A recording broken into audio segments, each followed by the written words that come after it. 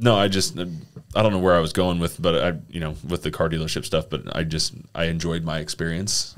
Amy Fox, one of your salespeople, is just an awesome individual. I met her through Chamber of Commerce, and when I had the opportunity to buy a car, I wanted to buy it from Amy. So, well, I appreciate that. Yeah. Yes. Well, yeah. So, how long have you owned the dealership?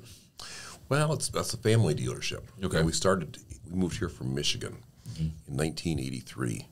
And so we've been here ever since. And my dad started the dealership. I was 27 when we came here, and been here ever since. And he passed away in 2019. And so my sister and I have the dealership now. Yeah. I heard your dad was an amazing, amazing human being. Truly. I mean, everything I've learned from my dad. It's really neat. You say you can't choose your parents, but I was lucky and fortunate to have two great parents. Yeah. And, Dad was just this person that's community all the way, a great individual, never knew a stranger. Yeah. He would come up to people and just the stories of true compassion. He would do things that, just a quick story. In 2019, he was in the hospital in the last few days, and this lady came in the showroom. She says, "Is Mr. Roe here?" I said, "No, he's actually in the hospital right now." And she says, "Well, I'd like to tell him a story." And I says, "You know what? I'll pass the story on to him." And she says, "Yeah, I was at Cartwright's meet about 2 years ago, and we were in the line, and he came. We're standing waiting to pay, and he made the comment to me, 'You smoke, don't you?' He says, I can smell it in your clothes." He says, "Have you ever thought about quitting smoking?" And I would never say that.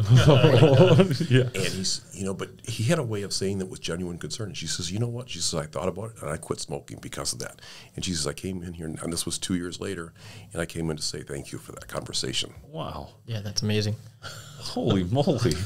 I would never get away with something like that. I'd get smacked. Punched out, exactly. Yeah, right. But he would pick up conversations with people, and you learn so much from him. And when you sat down, he'd say, "Well, you go sit at that table and I'll sit at this table, and we'll learn twice as much," rather than talking to each other. And we still talk to each other as a family and that type of thing. But he was always about learning. He was just curious about everything. Where did that mindset from him come from? I mean, he grew up in a farm in South Dakota, and then he went to General Motors Institute, and he worked for Buick. Then he went to work for a couple dealerships, and then he bought this dealership in Sault Ste. Marie, Michigan in 1967 with very little experience. And I would say, if you ask Dad today, had that opportunity, he would say, and it's the same thing true with me, it's not about the dealership, it's about the community. And the community, it's giving back to the community. And he would be, in Sault Ste. Marie, they get more snow than any place in the United States. I mean, that is the reason we're not there, because it's so much work.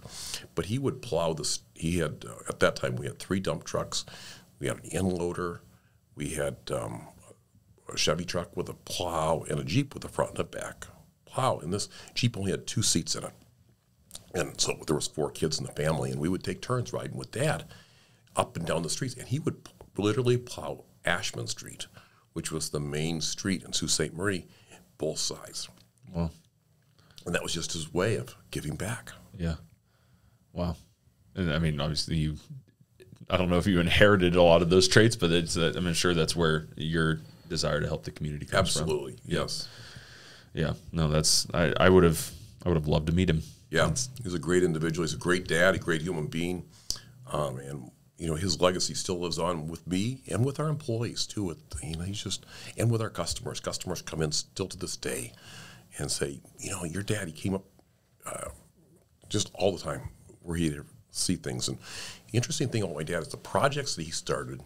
There was one in Moline, Illinois, which was a Niabi Zoo. He started that zoo. And in Sault Ste. Marie, he started the I-500 snowmobile race. And then he has the Josephine County Tree Plant. And then he's over on the coast. There's a condo over there that our family has.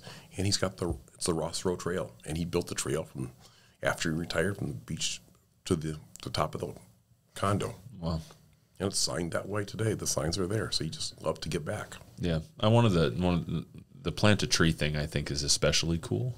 Can you talk a little bit about that and how that works and why he did it? You know, he was always about planting trees. He never really got involved in, you know, the cutting of the trees or but he just believed in helping students understand the appreciation of why you should plant a tree today. And so he started planting trees, and it's 25 years ago. And now these trees are big. And he always made sure they had tags with the student's name on them, and so the students could go out later and find their tree. Yeah. I just think that's so cool. We have a mutual friend, Doug Tripp, who was involved in that program, and he's a professional arborist now. I mean, he owns Siskiyou Tree Experts, and that's what he does. And he talks about that, like that was like an inspiring thing for him, was planting that tree, and that he has a crazy love for trees. If you hear this guy talk, I mean, he can be like, "Oh yeah, that's a blah blah blah blah blah," and it's infested with this kind of bug, and if you don't do this, it's not gonna, you know. And he just has this insane knowledge of trees. You know what I'm talking about? Oh yeah, he's a wealth of knowledge when it comes to trees. I didn't realize that's why he got into it. Well, I'm not sure if that's. I remember him talking specifically about that. Yeah, Right. I would imagine It that planted a seed, literally, sure. just like it planted a seed of a tree. It's Yeah. planted a seed for a career. Yeah, Absolutely. it's inspiration. And it So, still goes on even after he's gone today. It's still, you know, we didn't do it during COVID, but it's broe Tree Plant now. yeah, no, I just think that's way cool.